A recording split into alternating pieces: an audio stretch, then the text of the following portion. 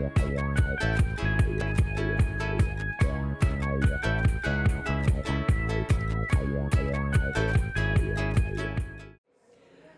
Edie Lush, and I'm here in the Hub Culture Pavilion in Paris for COP21. I'm really delighted to be joined by Tara DePorte. She's the founder and executive director of the Human Impact Institute.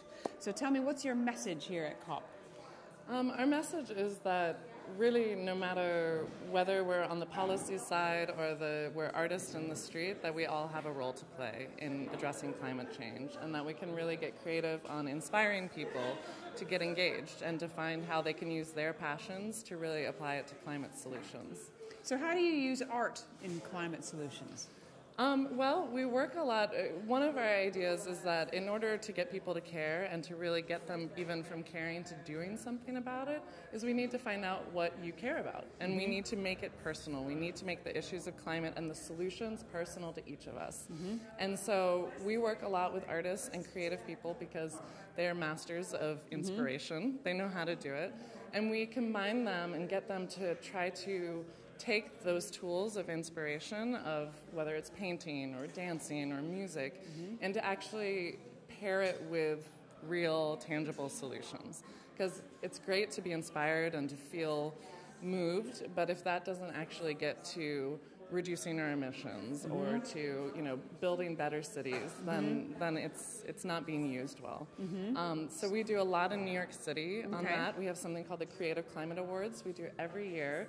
And we've been really lucky to be sponsored by the Taiwanese equivalent of an embassy in New York and have 2 floors on 42nd Street for a whole month to really show people's work that they're doing to inspire people in climate through the arts. So can you give me an example of one of the paintings or one of the projects that you've seen? Sure. One of my favorite ones, again, so we have these art exhibits, etc., but then we always have educators as well along the lines that are giving actions that each of us can take right there.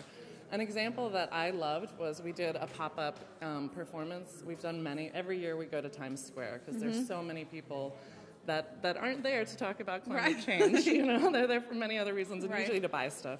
And we had this woman who created a kimono of mirrors.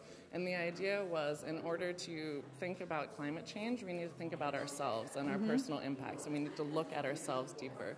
And so she was there, and you can imagine in Times Square, if you see someone kneeling in a kimono of mirrors, you stop and you wonder why. And then we had educators and interpreters on board to start that climate conversation and then to give them actions they could take right there while they're feeling open and inspired. Right, and what were the actions that they could take right there? Some of the actions for people that were local were to transition where they get their energy from. Others were, we do a big campaign about getting stores to close their doors when their AC is on, which is an actual policy that exists in New York, but isn't being implemented on the ground. So others was to sign a pledge, other was to get engaged on a more longer term. So we try to really have usually 3 options of solutions. One is kind of if people that want to do the click or the sign the petition or give a little money, and then there's the more engaged version of actually transitioning something, and then there's like signing up to be a volunteer and to come help us take care of trees and to mentor another youth on learning about how to take climate action. So those are some of the things. Amazing. Tara, thank you so much for stopping by the Hub Culture Pavilion here in Paris, and I'm Edie Lush.